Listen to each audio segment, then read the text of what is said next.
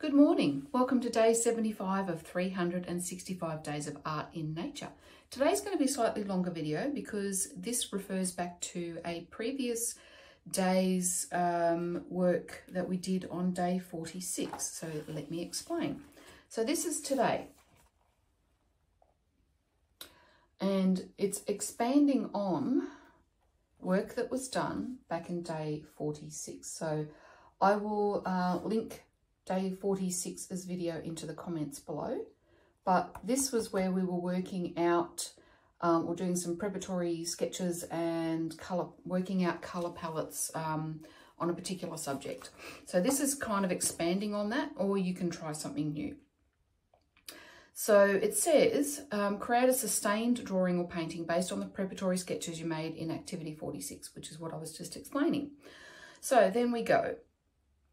Start with your subject in front of you, referring to your colour plan, which was what we did on day 46. Create a basic shape around the object with your background colour. Begin to fill out the painting using blocks of colour. And step 2, continue to add colour to your piece. Keeping shapes simple at this stage, it might help to squint as you look at your subject, as this helps you see block shapes. It's very, very handy squinting. Step 3, consider areas of darkness and light, as in tone. Add finer details and draw an outline on some areas where the subject is very dark.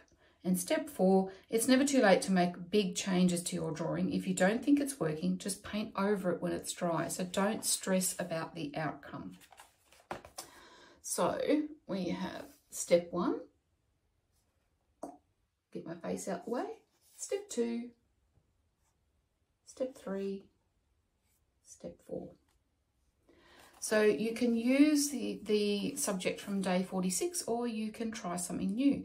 If you try something new, I recommend having a look at day 46 again and then seeing how you can do your preparatory sketches and work out your colours and then start from there. But whatever it is that you do, have fun. Thanks for watching.